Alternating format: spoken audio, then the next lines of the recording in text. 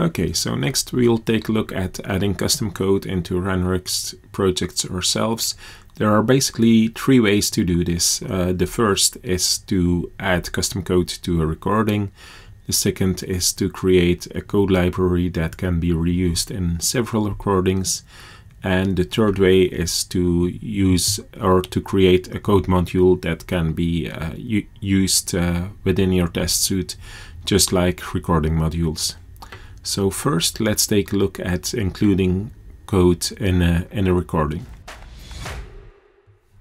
Okay, so let's take a look at how we can create a recording using some custom code. Okay, so first I'll create a new recording. Okay, I'll just name it custom code test. Okay, create.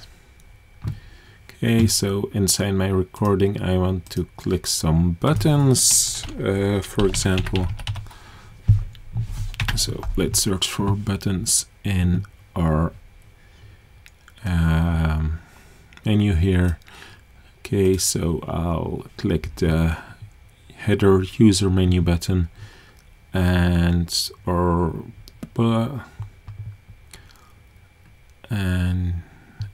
after that I'll click the hamburger button in a card.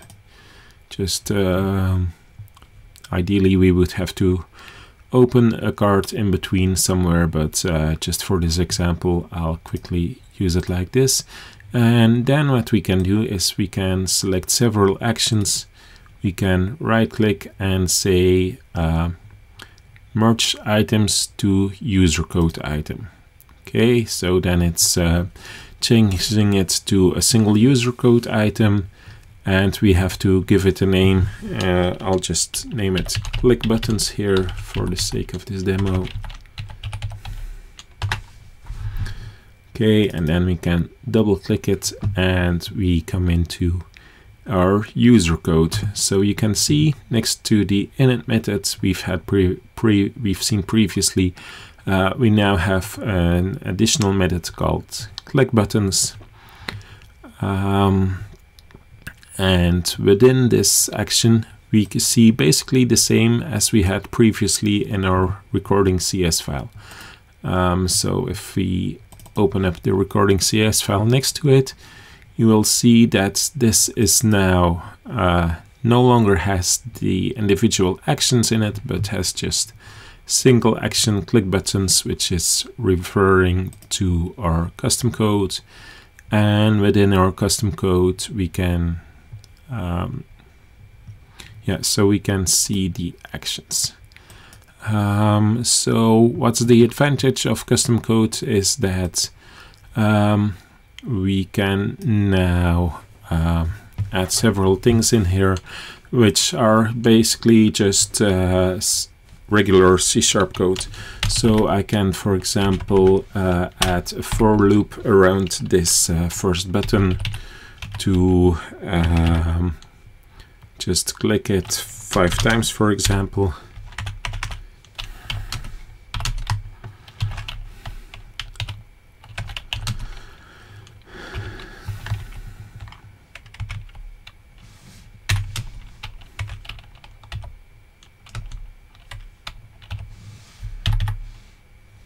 Okay, let's turn that around and start from 0 going up to 5 and increase our counter. Okay, so just basic C# for loop. We can put it around either just the first button, or we can click it, use it for both of our buttons. So you can do anything here you can do within C# code, so add loops, add conditions, and so on and so on. So the second way to add user code to a Ranorex project is to add a user code collection. So let's take a look at how we'll do this. I right click one of my projects, I add a new item, and from the menu here, I select user code collection. Okay, I select create. It's immediately creating new file. I didn't change the name in this one, so it's automatically called user code collection with a number. You can change it to a name of your liking, of course. And then within the user code collection, it's so it's here in comments. You can use the insert new user code method functionality from the context menu to add a new method with the user code method attribute. So I just right click and insert new user code method. I'm going to call it my method 1, for example. Okay, so now I have a user code method, and I inserted in the wrong place, so let's revert that and go to a new line first, and insert it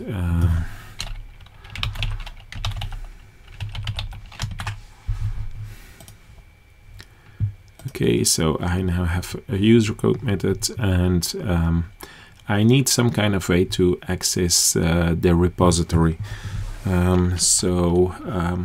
have some IntelliSense here. So if I go like data miner cube library,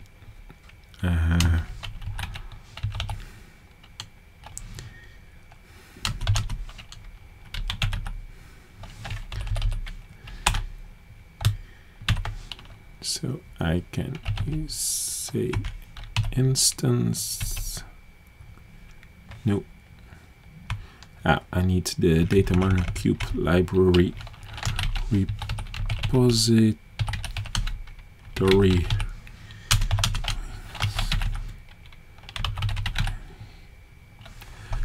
First I have to add my reference. So I have to say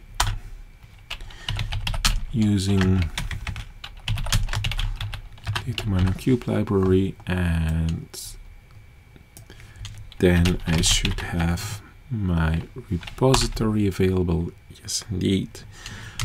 So I'll just call this repo.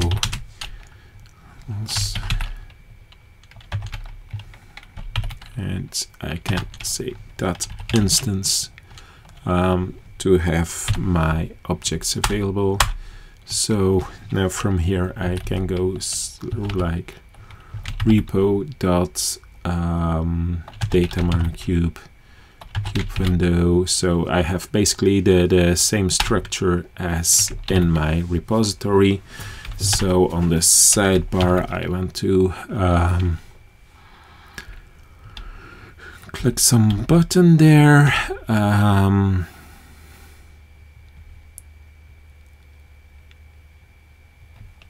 So I have the header, and within the header I have a button for activity, and I can just then say click to click this button.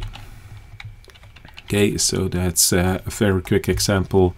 You can add the repo, and then from the repo you can navigate down your structure and click one of the items. Okay, so now how do I use this? I go back into a recording. I right click, say add new action, go down to user code and select from library. And here I have, so I have my local methods. So that's the one I've created previously. The click buttons. I have the ones that are imported from the data miner cube library, so quite a few there. And then I can see also here my user code collection, which I've just created, and I can use my methods. I can say confirm selection, and so now whenever I execute this recording, it will first do my click buttons, user code, and then after that my method from the user code collection. So the advantage of a user code collection is that your code is easily reusable in multiple recordings. So the third way to add custom code to a Ranorex project is by using a code module. Let's take a look at how this works. So again, on my project, I go to the add menu, say new item, and from the menu I select code module and I create it. So basically it's very similar to our user code collection, except we do not need to add additional code. We can just a constructor is added and a run method, and within our run method we can add some custom code. So again, here we can add a connection to our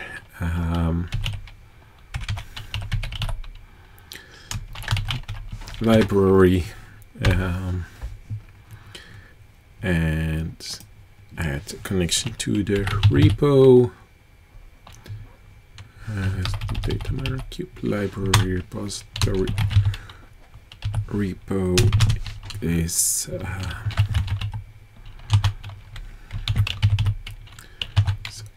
we add the instance, and once again from the repo we can maybe click something in the context menu.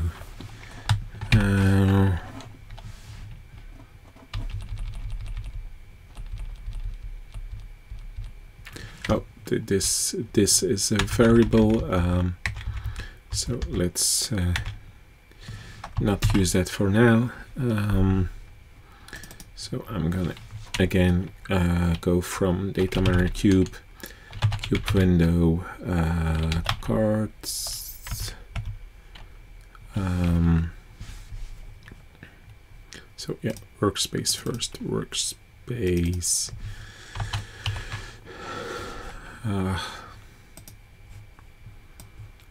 Some typo here. Workspace dots. I think I can have the card container now. Yes, and then so common cards.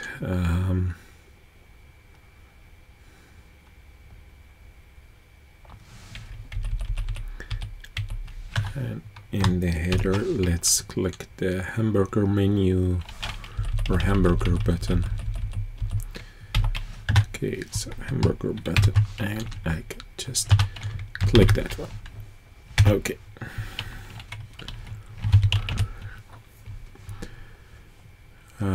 So basically that's it. And now to use our user code module, I can go into my test suite and just within any